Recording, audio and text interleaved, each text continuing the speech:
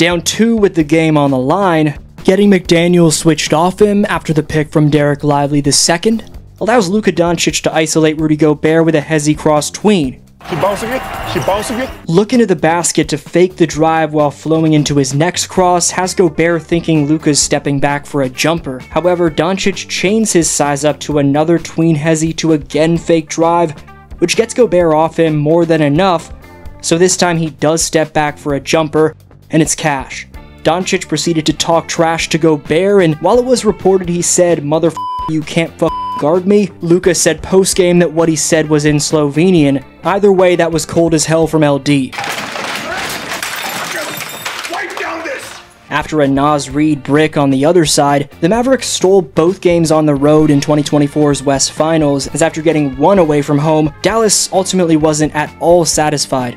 The best player on the planet has provably earned that label, as while Anthony the next MJ Edwards has scored less than 20 in 4 of his last 6 playoff games, Luka Doncic has only failed to reach that total in 4 of his career 44 playoff games. Doncic joined Wilt Chamberlain, Magic Johnson, and Nikola Jokic as the only players to record 4 triple-doubles in a 5-game span during the playoffs. Throughout a fourth quarter where he hadn't scored and that had featured 11 lead changes, this didn't stop Doncic from letting it fly without hesitation, and it led to Luka lacing the nicest game winner of his career, which says a lot. Don't get it twisted, the one in the bubble in addition to the one in Memphis were special in their own right, but without fans in attendance for those games, this game winner showed us what Doncic is truly made of under pressure. The Mavericks battled back to erase an 18-point deficit, which was triggered by the best player in the game drawing 3 defenders in midair dishing to Gaff on the roll, then momentum crossing to his offhand to get past McDaniels downhill for the lefty finish,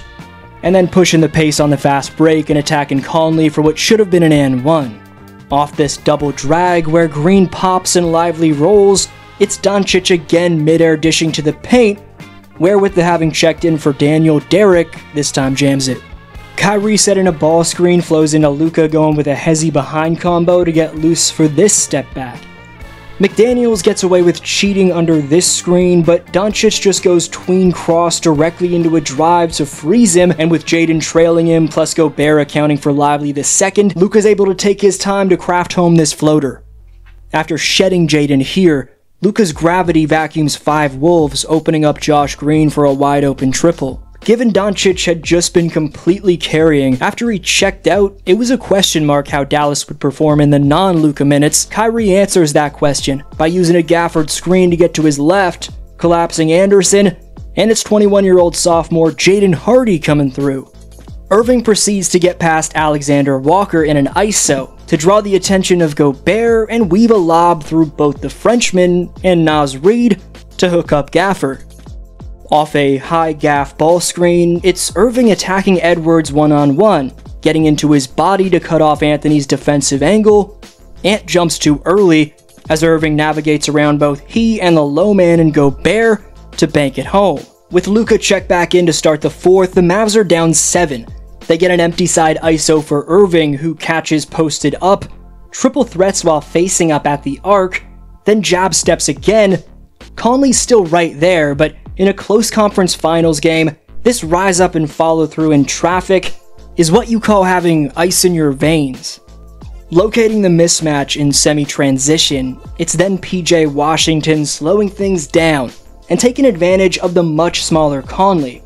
Despite Towns clogging the paint after Washington's drop step, the bank is open on a Friday night. This Ant turnover leads to Lively II diving on the floor to snag the loose ball, keeping it away from Edwards, then pulling off the lying down outlet to Luka, who tosses to Kyrie, who right in the face of Naz Reid, somehow drains this 3 to make it a 1-point Mavericks lead.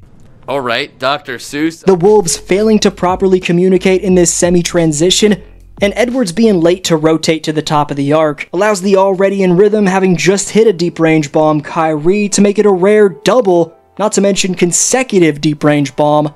That tops the double bang from Mike Breen, as far as your boy D-Flow's concerned at least. The Mavs go back to the double drag action with Kyrie dazzling through traffic with his all-time handle, faking the pass to the corner, galloping into the lane where Gafford's left open in the dunkers.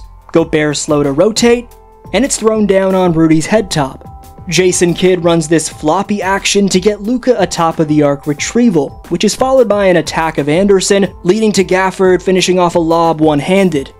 Wildest circus shot of the night comes after this Jokic-esque Doncic outlet, as it's Gaff landing in between Conley for the retrieval, then turning around off balance for a miraculous scoop. Pump faking on the catch, even after losing control of it, Kyrie Irving gathers himself by navigating back beyond the arc, momentum crossing Reed, stopping to fake the pull-up, sweeping through Edwards, and despite losing control for a second time, he gathers in mid-air and all in one motion lobs to Lively. Speaking of whom, off another double drag, it's this time Doncic spotting Lively the second for a throwdown, as the rookie Derek had a massive 14 points off the pine without a miss. However, the Mavs still find themselves down 5 with 1:13 remaining. Back into the shot clock sees Kyrie fly past Anthony at the point of attack, bait lob to Derek, before kicking it out to another Derek, who swings to Luka, who gets trapped and swings to the relocated Irving in the corner, who clutches up like the 2016 finals. Derek Lively the second, then utterly neutralizing Anthony Edwards after switching onto him with his length, foot speed, awareness, and springiness, forces Ant-Man to chuck it out of bounds. This would set up a game winner for the ages broken down in the intro. But what a game, man. What a series. What a Western Conference playoffs as a whole we've gotten this year. Just incredible hoops. The first 2 games of this series have seen the Mavs make 12 less threes than the Wolves and still win Game 1. Then in Game 2, Dallas getting down big early and slowly but surely clawing back. I mean, holy crap, this Mavs team really refuses to be denied at all costs. And as this video's titled, they were not at all satisfied, maintaining that lack of complacency while continuing to execute their bread and butter offensive playsets, of course also mixing it up, will be the Dallas Mavericks' key to winning 2 more in this series and advancing to the NBA Finals for the first time since 2011, where they took out LeBron James and the super team Miami Heat. What is the key for Dallas closing out this series though, in your opinion? Let me know down below in the comments for a chance at next video shoutout and free merch of your choosing. Pause to read today's shoutout winners. Your boy D-Flow signing off, and I'll see you next video.